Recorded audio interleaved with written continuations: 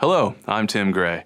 For 15 years, I've been writing books and magazine articles, speaking at workshops and seminars around the world, and producing video training titles, all aimed at helping photographers better understand complex subjects.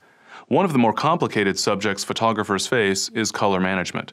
But in this video training title, I'm going to make this topic approachable and, dare I say, perhaps even fun. I'll start off by laying a foundation of a color-managed workflow, helping you understand the concepts involved and showing you some of the configuration options you'll want to consider. I'll then show you the workflow considerations related to sharpening, which is a big part of the process of preparing your images for output when color management really becomes critical.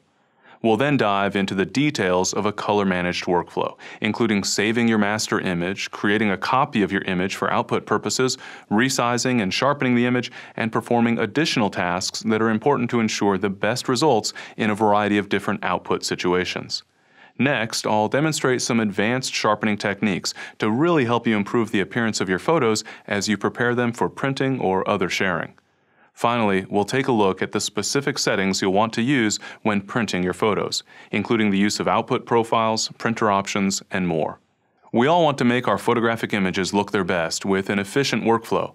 In this workshop, I'll help you take the images you've already optimized and make sure the final output looks as accurate as possible with excellent quality. I look forward to helping you better understand how to ensure the best prints and other output for your digital photos.